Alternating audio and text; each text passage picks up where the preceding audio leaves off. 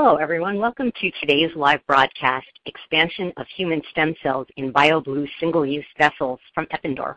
I am Judy O'Rourke of LabRoots, and I'll be your moderator for today's event. Today's webcast is presented by LabRoots.com, the leading social media site for science professionals, and sponsored by Eppendorf. Eppendorf is a leading life science company that develops and sells instruments, consumables, and services for liquid, sample, and cell handling in laboratories worldwide.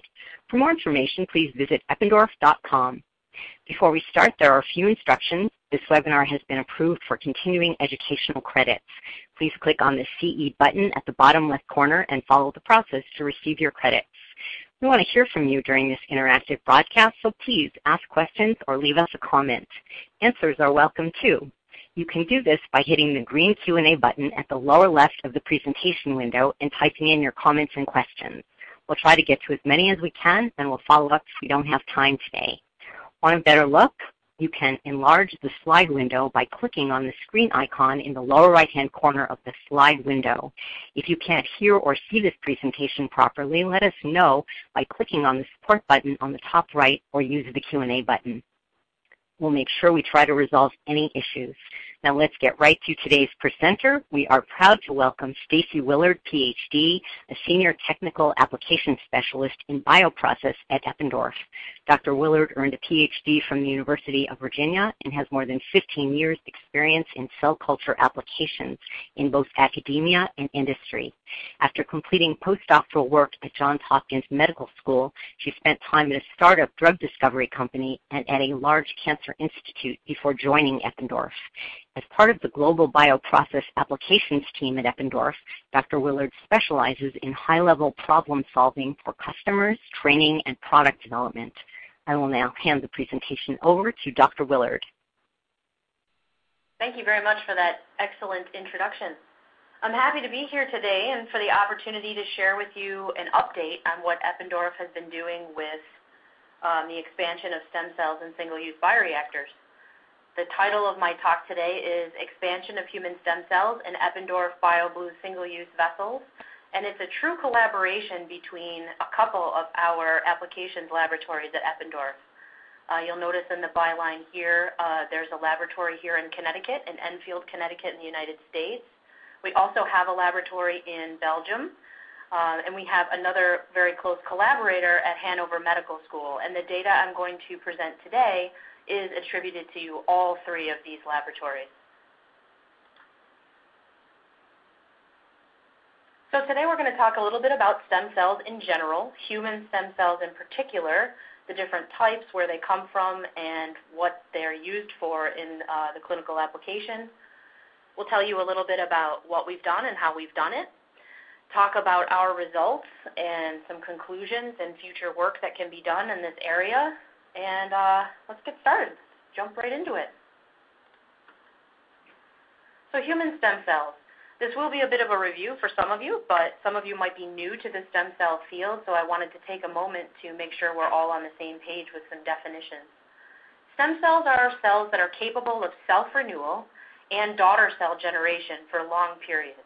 And you can see in the little diagram on the slide here that a stem cell will divide, creating a daughter cell that can differentiate or specialize into a cell type, a different cell type, and then it will also create another one of itself, and that's the self-renewal process. It maintains its ability to divide over and over again for a long period of time. The stem cell itself is undifferentiated, which means it's unspecialized, so it doesn't have a lot of those characteristics that we attribute to things like a neuron or a liver cell or something like that. They are generally non-specialized cells. But they can give rise to specialized cell types.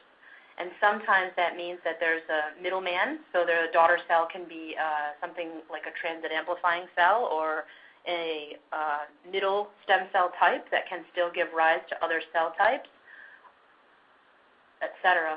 So to be classified as a stem cell, you can break them down into three different categories. Totipotent, which is a stem cell that can give rise to any cell type, including part of the placenta and other embryonic tissues.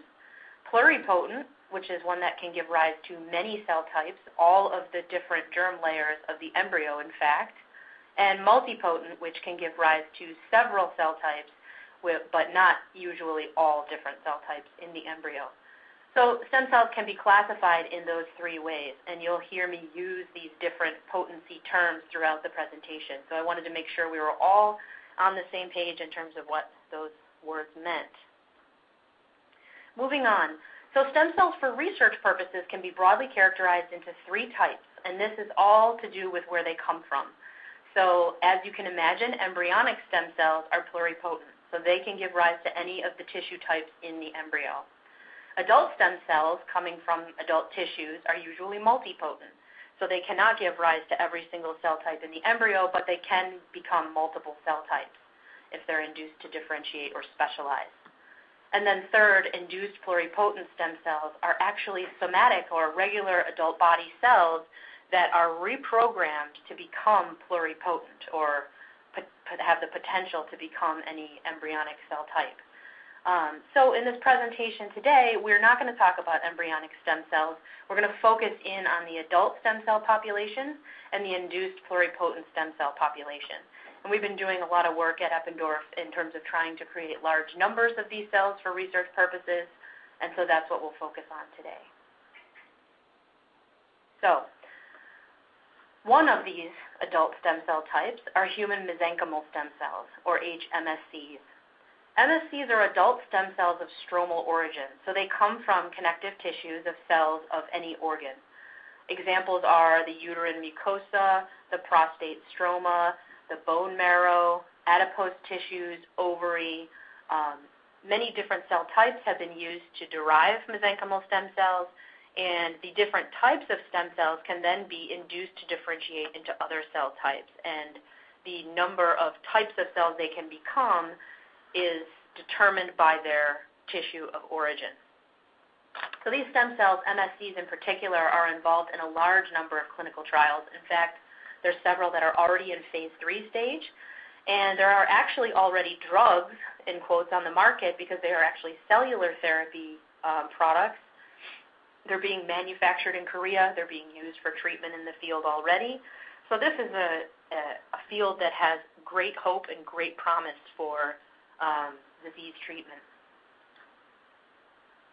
You can see here, if you just go to clinicaltrials.gov, that there's over 600 trials in the USA alone involving mesenchymal stem cells, and that's just in the US.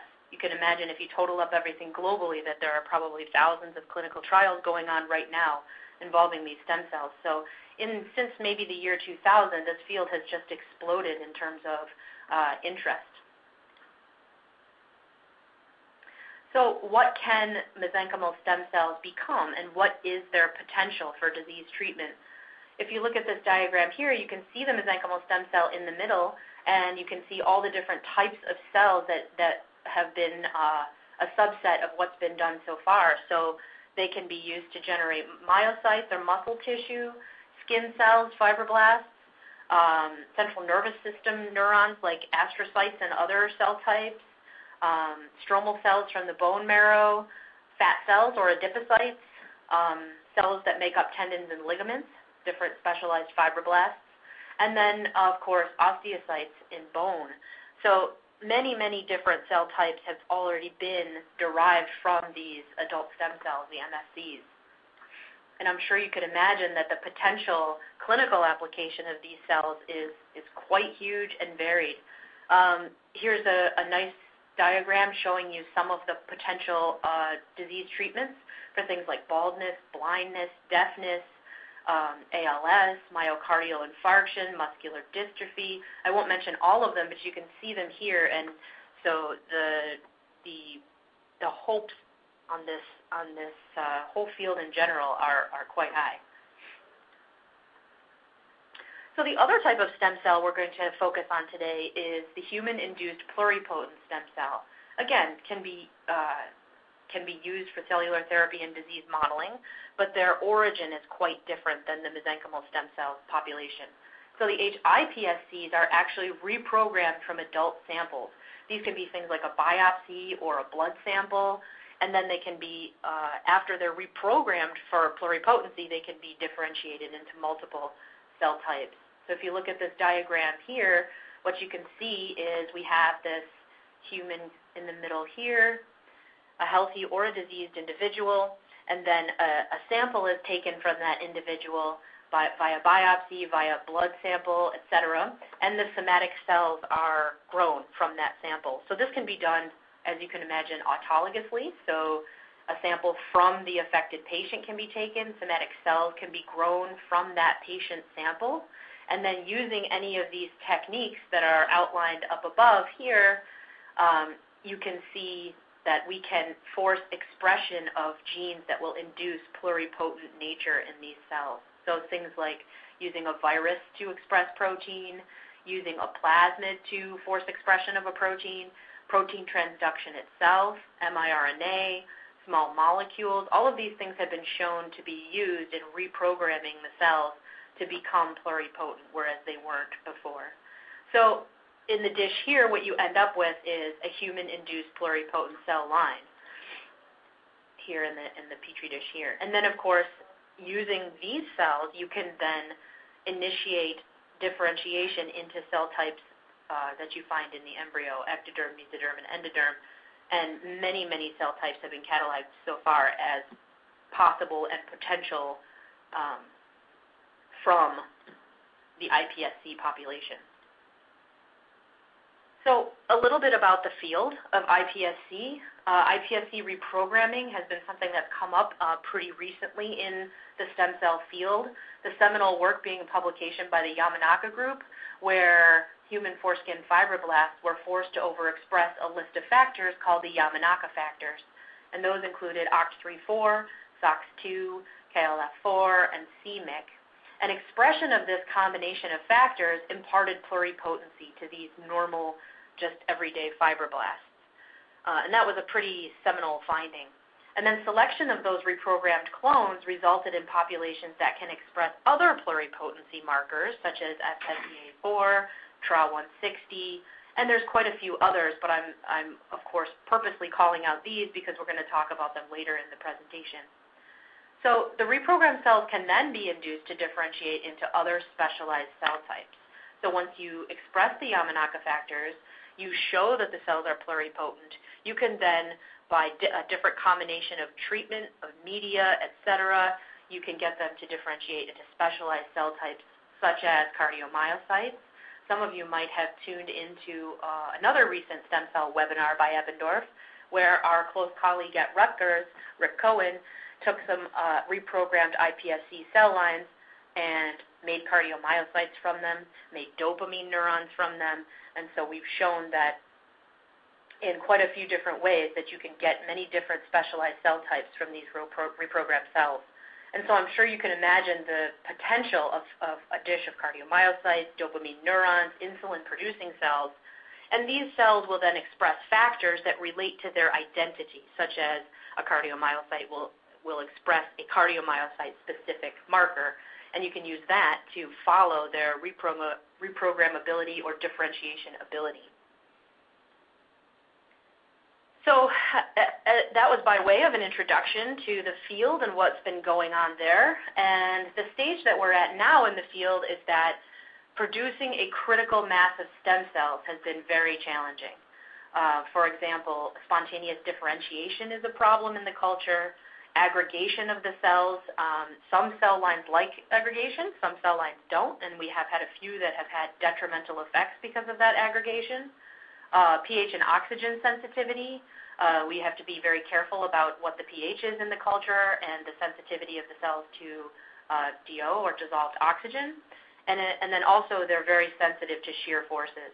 So they, if we stir too fast or sparge in too many bubbles into the culture, sometimes that can cause detrimental effects such as differentiation and loss of cell growth. So the final expanded population of stem cells, the MSC and iPSC, should have the following characteristics. And this is going to be a very important point that we're going to come and refer back to throughout the whole rest of the presentation. So take a minute to make sure that we're all clear on this.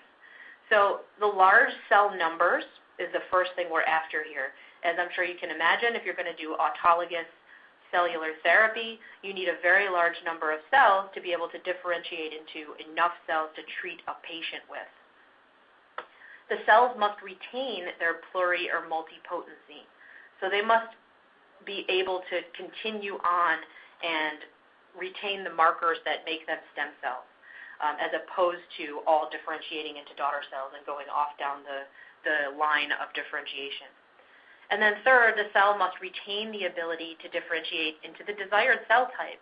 So even if you have a multipotent cell line that has large cell numbers, if it can't become the cell that you want it to become, then that becomes not what we're looking for. So the three characteristics that I've outlined here, we're going to keep coming back to, because I'm going to show you in the rest of the presentation and the rest of the work that we have actually accomplished these three goals for multiple different cell types in multiple scales.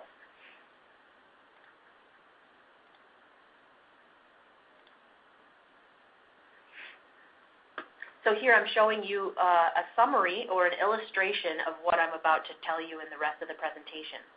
So to illustrate the process of scaling up cell culture in BioBLU single-use vessels, we use two different hMSC cell lines and some hiPSC cell lines in BioBLU single-use vessels using both the DOS box and the New Brunswick Celogen Blue bioprocess control stations.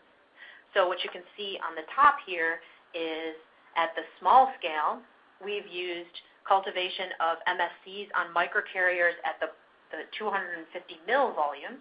So that's this one up here. You can see this bioreactor is much smaller, and we can show that we generate large cell numbers, we retain stem cell markers, and we can still differentiate into specialized cell types.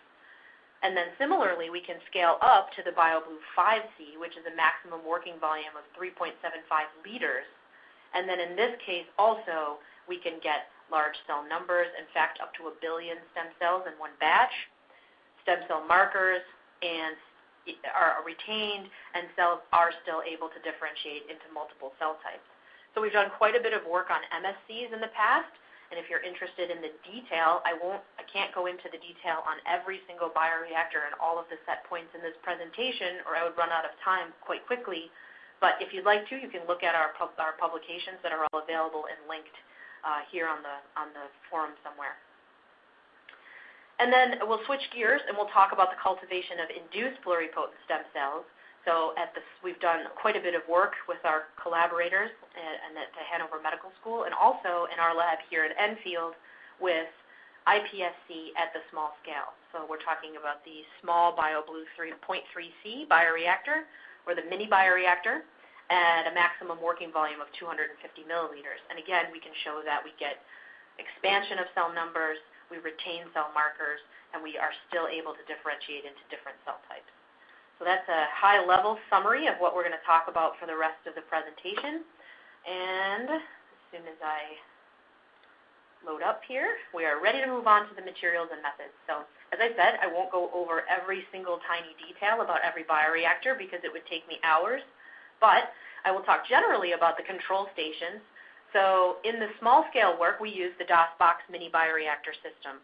And the greatest feature about this system is that it is a truly parallel process development vehicle.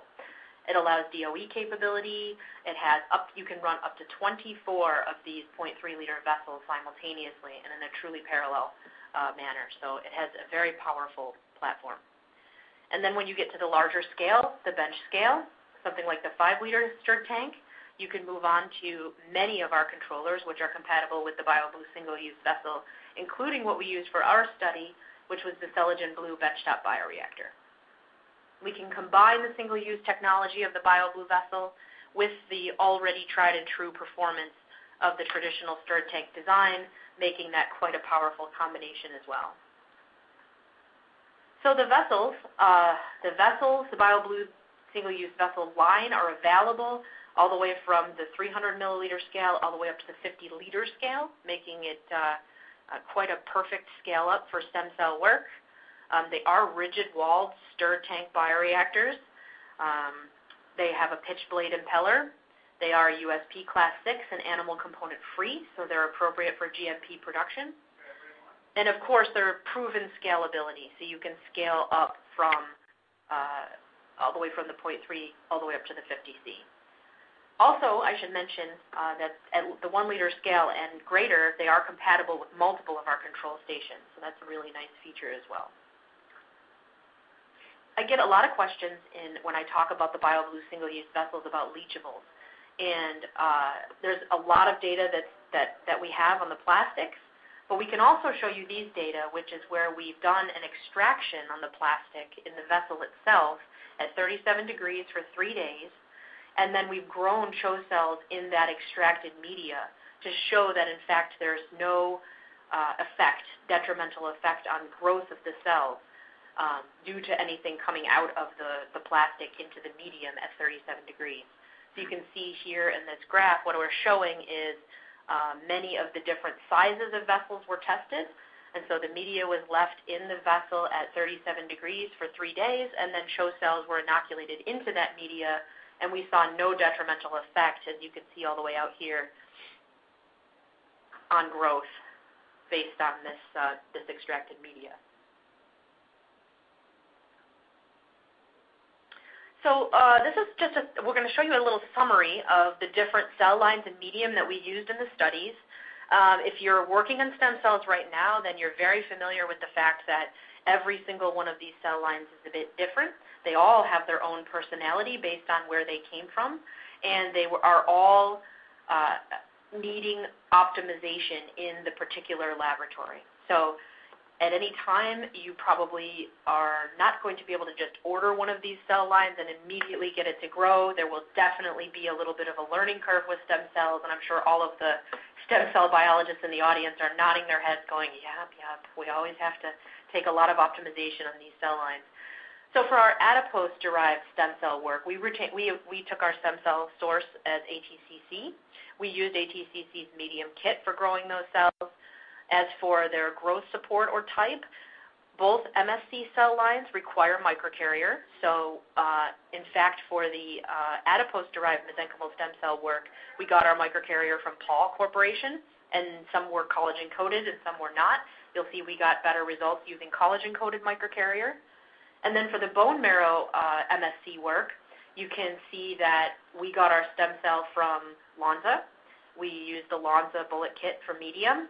And similar to the other MSC cell line, they are anchorage dependent, and so they grow on microcarrier, and we grew them on GE Healthcare Cytodex microcarrier. And then for the iPSC work, the work that we did involved a cell line that was derived at the medical center in Hanover, and then there was another cell line that we got here in the U.S. from the ATCC. Both work involve Stem Cell Technologies' teaser line of media, either M-teaser or teaser E8, and they were grown either in free aggregates without microcarrier, or we also did some work using microcarrier. And the microcarrier that we used for that work was Paul Corporation's collagen-coated microcarrier. I'll tell you a little bit more in subsequent slides what I mean by growing in aggregates, but the difference between an MSC cell line usually and an iPSC cell line is that the iPSC cells tend to like to form clumps. They like to be in aggregates, and you can actually get them to grow in very large cell numbers by maintaining that aggregation on purpose. So we'll talk more about that later. And again, as I said, all the set points, inoculation densities, all of that information that you're looking for can be found in the related publications that you can see linked under the links section. And you can also ask us for them. We're happy to send you out some links via email as well if you reach out to us. So let's get into the results. First, let's talk about the MSC cells.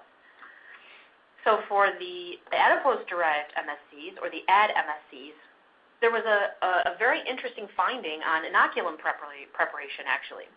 When we first started to grow the cells, we saw that the field had classically grown them in spinner flasks in a standard CO2 incubator, but we weren't getting great results using that format.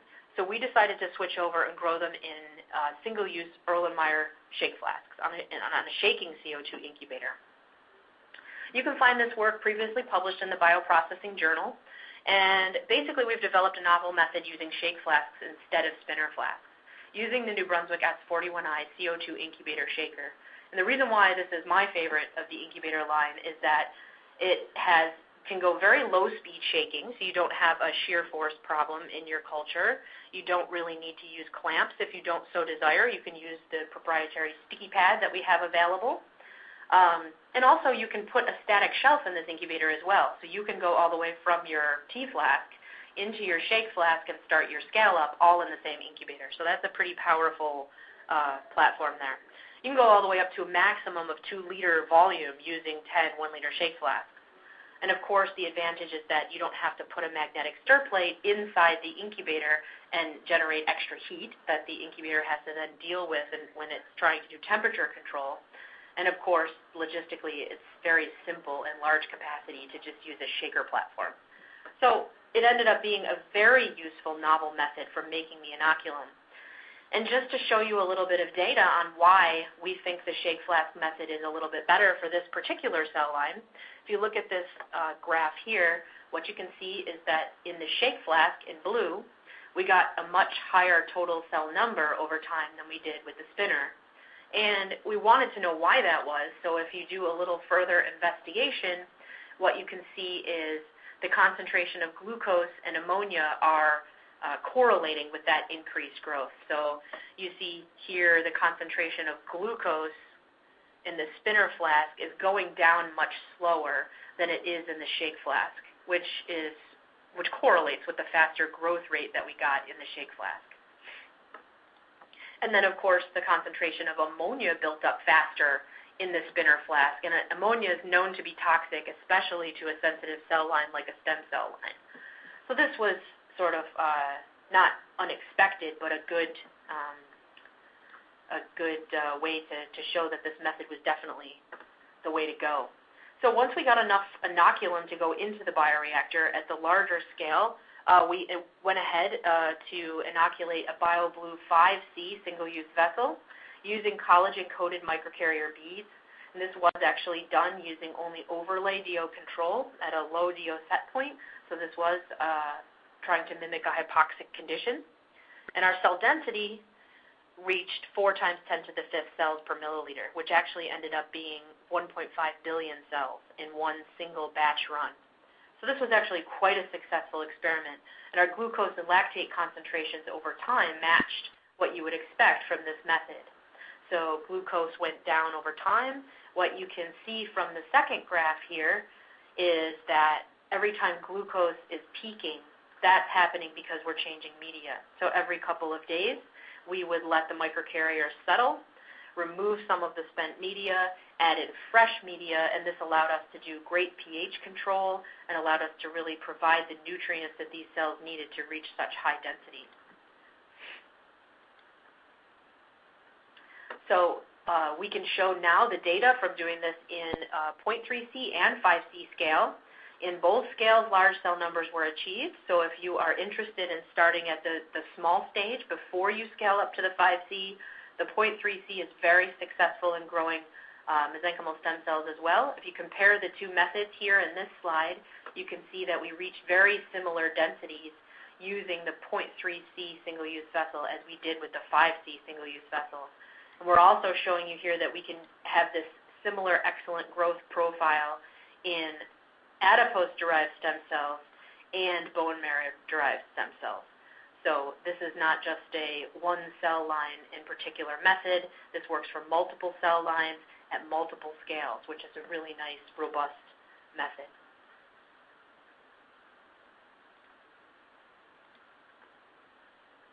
So the first order of business was to make a lot of cells. And we've shown you that we can do that using the BioBLU single-use vessel.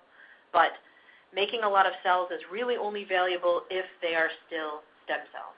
So what we can show here is that we're satisfying that second of the rules that I presented to you in the beginning. Cells are retaining their multipotency marker expression. And the markers that we've chosen to identify here with the hMSC line are CD44 in green. And the best way to be able to see this is to look at the microcarrier bridging here. So this is actually cells between the microcarrier. So let me just circle it here so it's nice and clear for you. Right here, you can see the cells bridging across two very large microcarriers, and you can see that they are green, expressing the CD44 stem cell marker. And then if you look in the next panel, you can see again on one of the microcarrier bridges here, you can see the red expression of CD90. So you can see that after expansion in the BioBLU 5C, they are still retaining their stem cell markers. Just in case that wasn't quantitative or clear enough for you, we also went ahead and confirmed these results by PCR analysis. And so here we're looking at markers similar to what I mentioned in the beginning of the presentation. So we have OX3/4, we've got SOX2 expression, we have beta-actin as our control, we have CD105, we have CD44, and then as our negative control, we have CD45. And so what you can see from these graphs are these gel pictures is that in lane 1, we have a positive control, so you should see a positive in each one of lane 1. Lane 2 is our negative control, so you shouldn't see anything in lane 2. And then 3, 4, 5, and 6 are samples taken at various times throughout the bioreactor run. And you can see that they are retaining the expression of the multipotency markers like they are supposed to.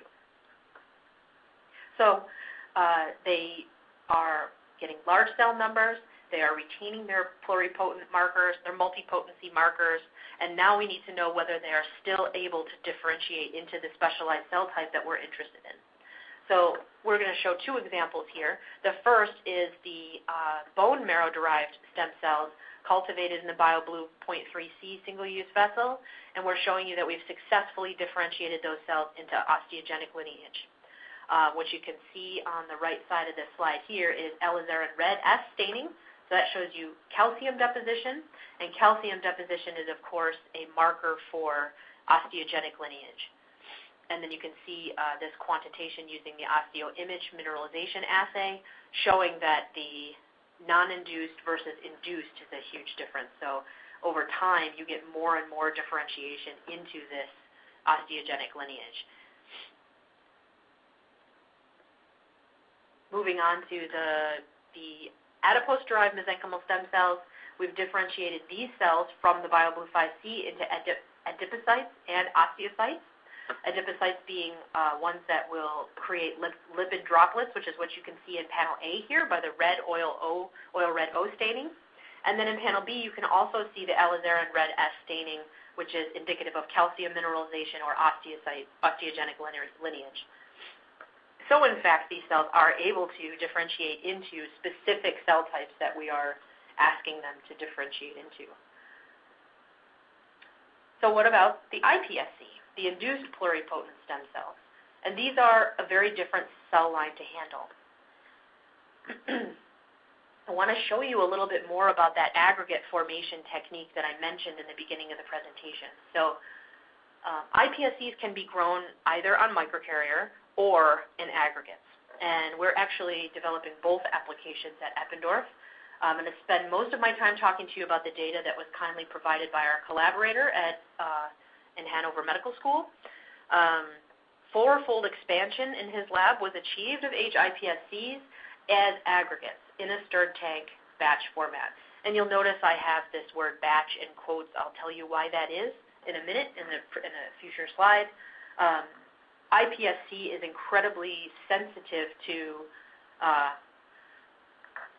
pH and to DO and to shear and to these other types of issues. And the batch, in quotes, is indicating the fact that daily we allow the aggregates to settle and replenish the media with fresh media to make sure that everything is exactly the way the cell lines require. So what you can see in this picture here is you can see that in the beginning, when we first start on day 0, the cells are single cells. And you can go ahead and zoom in on this if you'd like on your screen, or look at it later, and you can maybe blow it up and see the single cells there. And then they start to form aggregates as time goes on, and those aggregates get larger and larger until you have, on day 7, a field full of very large spheres here. And they can get quite large. They can get over 300 microns in diameter. In our lab, we jokingly refer to them as meatballs at that stage because they just look so humongous in the microscope. And of course, as the aggregate gets larger, the inside of the aggregate starts to have issues like differentiation, restriction of nutrients, and they start to be less healthy. So there is a upper limit to what you want to let those aggregates get to be in terms of size. So what the group in Hanover has done quite successfully is shown that in the BioBLU 0.3C stage, you can get expansion of iPSC as aggregates in this quote-unquote batch format. And so it's a bit more like halfway between a batch and a fed batch at this point. So we are feeding the cells, we are replenishing some of the media, but it's not quite at something that you would call a perfusion because it's being done in a bolus way once a day. And you can check out these graphs here. These show you all the different types of metabolic profile that we have, and you can see the cells grow quite nicely. Glucose concentration goes up each time the media is replenished, and then pH, of course, changes every time the media is changed as well. Interestingly, this group has also developed a quote-unquote perfusion method as well. And so what this means is that they're using the delicate control on the DOSBox system to be able to actually stop agitation on a schedule every 2 hours for 10 minutes and then remove a small amount of media and replenish it with fresh media. And this is something that's enabled by the fact that iPSC grow in these larger aggregates.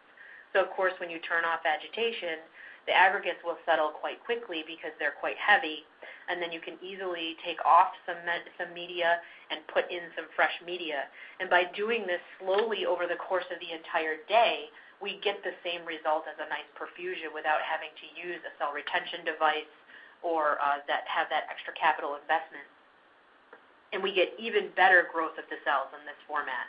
So you can see in the graph here, if I just point out here, that in this graph you can see that the red and the black bars show you the difference between the batch/fed batch that I showed you in the past slide and then this perfusion technique, and you get quite a few more viable cell density as a result of being able to slow add these nutrients to the cells as opposed to bolus feeding them and possibly shocking them in that way. And then, of course, we show you here all of the information on the metabolites and the analysis of what's going on inside the tank. Lactate accumulation goes up over time, which you would expect. Glucose consumption occurs over time, which you expect. And we have a nice metabolic profile with which to analyze these cells and to also provide data for scale-up. So we're able to get nice expansion of these cells in the DOSBox in the 0.3 liter scale.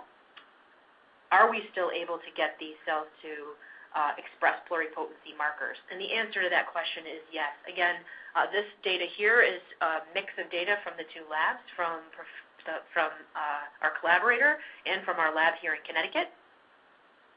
So the panels that I'm showing you on the top of the slide here, you can see phase contrast right here, which just shows the morphology of the cells in suspension. Cells here in this panel are expressing the multipotency marker TRA160, and then also the pluripotency marker SSEA4. And of course, we're using markers that are not included in the reprogramming cassette or Yamanaka factors, so that we can be sure that they are genomic expression and not induced expression. And then this can also be done not just by fluorescence microscopy, but also by flow cytometry. And what we're looking for here is greater than 80% at this stage. Over time, these markers go right back up into the high 90s, but right after the expansion, we get 84% of cells expressing TRA160, and then over 90% expressing SSEA4. And you can see that in these flow cytometry graphs here. So even after being amplified in stirred tank bioreactor format, we do still see expression of the pluripotency markers, and again, that expression actually gets even higher over time and over a passage number in the bioreactor. So what have we talked about so far? So in conclusion, I can say definitely that HSC expansion, although it is technically demanding, is achievable in a scalable and robust way using the BioBLU single-use vessel product line. And in this work, we've adhered to the 3 critical parameters that I outlined for you at the beginning of the talk. We're able to achieve large cell numbers, even over 1 billion hMSCs, and upwards of 4 to 5-fold iPSC expansion was achieved. And we're able to show that hMSC and iPSC retain their pluripotency markers. And then third, differentiation ability. We've also shown that MSCs grown in the bioreactor do retain the ability to differentiate into multiple cell types. And in fact, I can tell you now that since this presentation was made, the hiPSC differentiation has been done, and cells that were grown in the 0.3C can be differentiated into cardiomyocytes. And that data is available in publications from our collaborators at Hanover Medical School. The BioBLU single-use vessel, in combination with the DOSBox mini bioreactor or one of the bench-scale bioreactor systems, is a powerful way to establish your process, and in fact, it's scalable. And that's probably one of the most important points, is that when you get your process to work at the 0.3-liter scale, you want to be able to make more. And the scalability of the BioBLU vessel product line has been tried and true and provides you with that extra confidence when you're designing a process. That's all I have for you today. I hope the presentation was informative and that you came up with lots of great questions for me.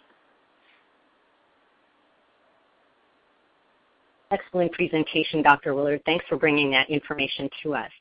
Before we get started with all of your questions, here's a quick reminder about how to reach us today. Questions can be sent via the green Q&A button at the lower left of the presentation window. We'll get to as many as we can. And our first is, how do you recommend testing the quality of the iPS cells throughout the reprogramming and expansion steps? Great question. So the way we do that here in our lab in the U.S. is we have a flow cytometry assay which allows us to look at expression of SSEA4, TRA160, and SSEA1, and we have it standardized to the point where we can take a sample of the bioreactor almost every other day or every day if we want to, and go through this cell surface marker assay and then look and see what percentage of the population is still expressing these markers. And that's a really great way to know whether they're starting to lose their multipotency and starting to differentiate or not. The other way, of course, is just by morphology. A lot of times you can tell the cells start to change shape and size, and if you have one of these counting devices, sometimes you can see the population start to drift over time just based on looking at cell counts. Can you use these for organoid culture with Matrigel in suspension? We haven't done that in-house here at Eppendorf, but there are a lot of people in the field developing that right now, and I was just looking into some of the literature recently. So there's a lot of promising research, but nothing that I can present data from here today. The next one has a couple parts. Let me know if I need to remind. Okay. How do you recover MSC cells from the microcarriers? What was the recovery efficiency, and what reagents were used? Okay, that's okay. All those parts are related, so I think I can remember them all. So when we did add MSC culture and BioBLU 5C vessel, we recovered the cells just using a standard trypsin digestion. And our cells were over 90% viable. We didn't have any issues with that. We were very successful. It did take a little bit of troubleshooting, of course, as to how long to leave the cells in trypsin, but that was quite successful for us. I've heard of some other groups using other types of disassociation reagents in case the trypsin is too harsh for your particular cell line. As I mentioned before, your cell line has a lot to do with how you will treat it. So people have tried things like triple. People have tried Accutase and some of these other more gentle disassociation methods for also removing the cells from the microcarrier. The next question references slide 32. What was the time duration scheduled for media removal and addition? I can see the spike is for once a day, but I think you mentioned that it is every 2 hours. Okay, hold on 1 second. Let me go back to slide 32 so I can make sure I'm talking about what I hope we are. Can we see Great. slide 32 now? Tell me if you need me to repeat the question. Okay, so here we are on slide 32, and yes, I see your point. So this slide was actually from, let me see, the perfusion information is in the black line on this slide on the glucose profile, and it's actually being compared to the batch profile in red. So that's why the batch profile looks like it goes up and down in glucose here, in the red here. That's actually the batch data, and you can see the black line under it that just kind of like goes down slowly over time. That's the perfusion data. You're right. It was the media was removed every 2 hours